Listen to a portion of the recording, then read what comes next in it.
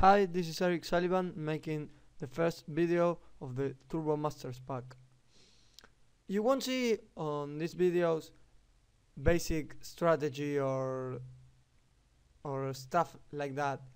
What the main goal on this series of videos is to teach you how to think, learning how to build different ranges against different opponents. There is an optimal range against each opponent, and our goal should be to always try to get the closest to these ranges. I know it's very difficult, and sometimes it's very hard, almost impossible. If the other player is a good thinking player, then he will readjust and so on. That's why it is getting more and more important learning GTO, game theoretically optimal strategies. So what I am going to look for on these videos is to show you how to build ranges against different opponents, and also learn how to play well-balanced ranges against other opponents, because you know most of the time fishes does not think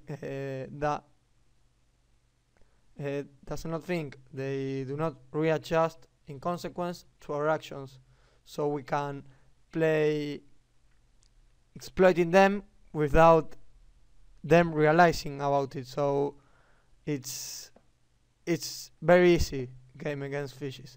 But when we play against a good wreck, if we start exploiting some of his leaks, then if they are too obvious, he's going to realize and readjust. So we have to readjust, and it's a circle till we get to GTO. But in my experience, at least right now, many players are far away from GTO, or at least at the levels I play, I see very little people who can achieve such perfection, I would say. Okay, well, first of all, I want to teach you how to exploit preflop tendencies. I am using the Coffee HUD, which is a very important tool. If you want to become a better player, I recommend it to you, as it filters pre-flop stats and post-flop stats with different effective stack sizes, which is really important, especially endgame, because our the pre-flop opening ranges should decrease, and so it's very good to have them filtered, because you do not have misleading information then. Okay, so we are looking at first villain. We are going to see 3 different villains, and okay, I have labeled the 3 of them based on their Shark Corp result without knowing as fishes, and the notes I have on first villain is he opened mini races. This is very important when taking notes, because although this HUD does tell you if he opened mini race, you don't know if he 2.5x, 3x, 4x, etc. It is an habit I have acquired using other hats which do not used to give this information. So now I take note on their pre-flop opening sizes. Okay, then he opened min raise standard, so he min raise. He forbetted me king 4 off to 280, my free bet of 140, one of the first hands, which makes him makes me think that he's not as fish as I think, because forfeiting king 4 off is not a bad play against Rex, or not against all, because we cannot generalize, but against my ranges I think it's good to forbet king 4 off, because it's one of the hands, one of the hands that is not good enough to call a free bet, but it's on the close side. I would say it's not that far away from a call. So when we are looking to make a bluff range, we should look for the hands that are close to be a call, but they are not good enough. So for instance, we have a 4-bet value range of aces, kings, ace king, ace queen, jacks, and we have to insert some hands as a bluff, and the best hands to have as a bluff are hands that cannot be profitably called, but have a better expectation for betting than folding. This is very important, you have to always take the best expectation line, and sometimes even defending a hand might have a negative expectation, but folding has a worse expectation. So we take the less non-profit, we take the less lost. Okay, let's see his hat and see what we can exploit. I remember against this guy, he open raises too wide. We should definitely have a free bet bluffing range. Against certain fishes, we can get away without a free bet bluffing range because they open raise too little, so they open raise a small percentage, so we really don't need to have a bluff range. And most fishes tend to be calling, they call a lot of free bets. So what we are looking for instance, for instance, to free bet bluff is they are fold versus free bet, and also they are fold to c bet, because if they fold a lot to free bet, we can make insta profit depending on our sizings and his calling frequency or his folding to free bet frequency.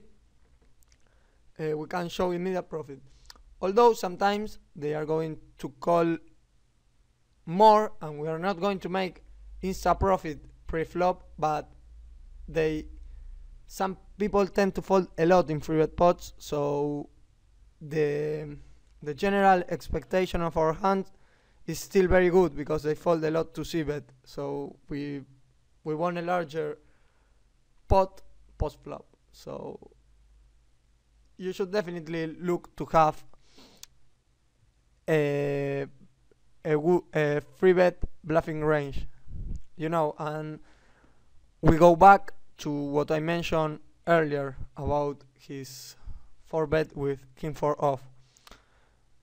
when we are looking to make a free bet range, if we are playing against a good opponent or an opponent who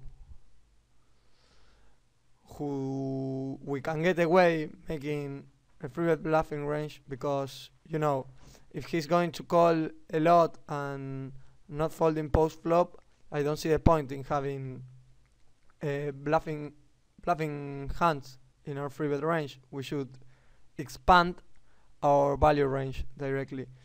But suppose we're playing a good reg and he open raise it's on, so he open raise, for instance, 85 and fold to free bet 60%.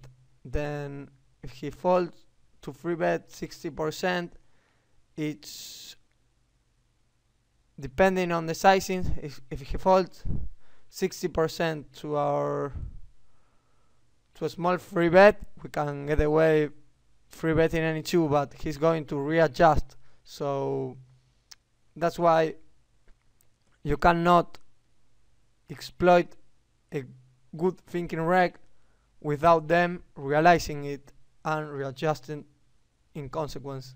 So against this kind of opponent, I would suggest free betting the hands you cannot profitably call from the big blind but are close. For instance, if our bottom flatting hand out of position is 8-6 off to a min raise at certain stack depth, I know ranges should vary according to stack sizes and frequencies on that stack depth. But if 8-6 is our bottom calling hand, we can free bet 8-5 off.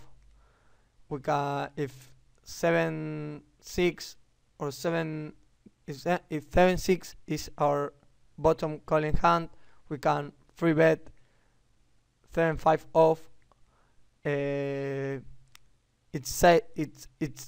if 6-5 off is our bottom calling hand, we can free bet bluff 6-4 off, for instance, and so on. I hope you see the point there on how to build the range, But anyway, I really hope to be clear there, because it's important. Well, this opponent c-bets very low. It's something to take into account. It's easier to play against players who c-bet this little, because we can call wider and just realize our equity better. So it's very good to have this, but we need to know what does he check back to try to exploit him the best. If he just check backs all of his air, then he should have a high frequency when fold versus proof, but this is not the case. And even though this is a very small sample, not enough hands to make an affirmation, but we should start guessing based on the frequencies. We should start guessing and try to take note of every hand we see and try to know how does he think about the game, Okay. This villain has a check back weak. I took note about it, but then I took also a note that he checked back 8-7 in 3-5-7 really deep. So that's another good check back almost never. So if we are very deep, he must see there. It's the best expectation play. Well, okay. Now we are going to see a hand and see how we play against him. We have 25 effective stacks, and we raise queen 8 with standard c-bet half pot with a really good hand. You know, I'm very happy stacking off myself here, but he raises us. So now we need to know, there are very few cards which we are ahead right now, and we are going to be losing if it gets, because even if a king or an ace appears, which is a bad card for us in this situation, you know, it can be the king of diamonds or the ace of diamonds. So we have a really good hand to just flat and let him bet all of his rows, like a9, 9 jack, jack king, you know. And if we are behind of any queen, then so be it. What's the point in getting in here? We have a very good hand, and plus he raises ours. We should take into account that he raises our c-bet a ton, so I guess there are lots of draws in this board with this frequency. And I think I'm not really scared about any card, you know. If a king or an ace hits non-diamond, I'm not going to fold neither way, you know. I'm not folding never. At least maybe I could fold if the board ran out, you know, king ace non-diamond, turn on river, because if king comes, I'm going to call another street for sure. So I'm going to call here and planning on stacking off, definitely. And he has a low frequency folding versus our c-bet, but this range, this board I mean, should hit hard his pre-flop calling range, you know. In case I had, you know, another hand, like for instance, you know, ace high, I would check back. I would check back also 6-5 hands that have very little equity. Although, you know, from a mathematical point of view, if he folds more than a 33% and we c-bet half, we're making a profit. But we need to know also how this board interacts with his range. In this case, I think it hits him too well to. So although his overall fold versus c-bet is 38%, I think in this board is less than 33%. So I don't see a profit c-bet bluffing here. Okay, then. I think the best line here is just calling against his raise and let him bluff and do whatever he wants. I'm not going anywhere with the hand. So we call, turn is a free, and once he bet this big and we have this effective stack size, you know, I should raise just to get value of all his draws, you know, and he might even feel committed to call with, you know,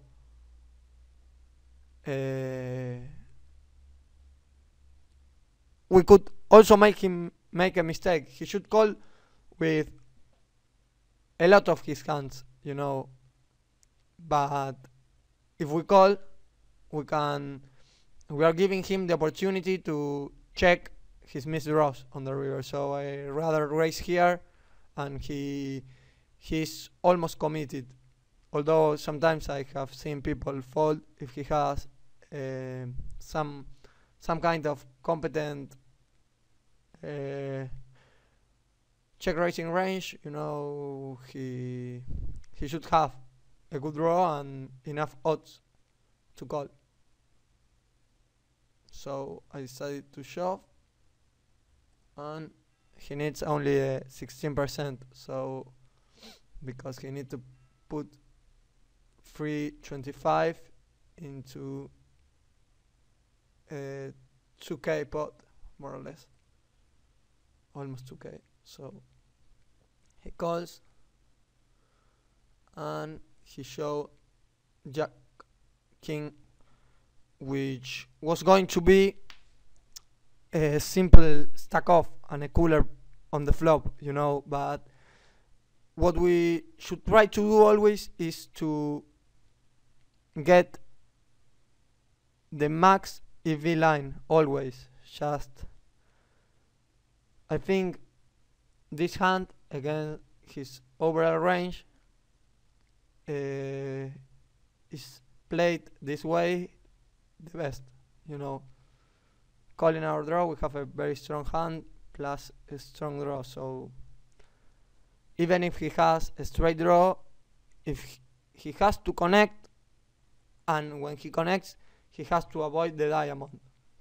So it's, in this case, it would have been the same if I raise the flop, 3-bet the flop, and get it in, because he was going to get it in always. So it would have made no difference. But I hope you see the point that we should try to make the best play against his overall range, not his exact hand. If he has air, we are giving him the opportunity to bluff and to increase our earnings, our winnings. Okay.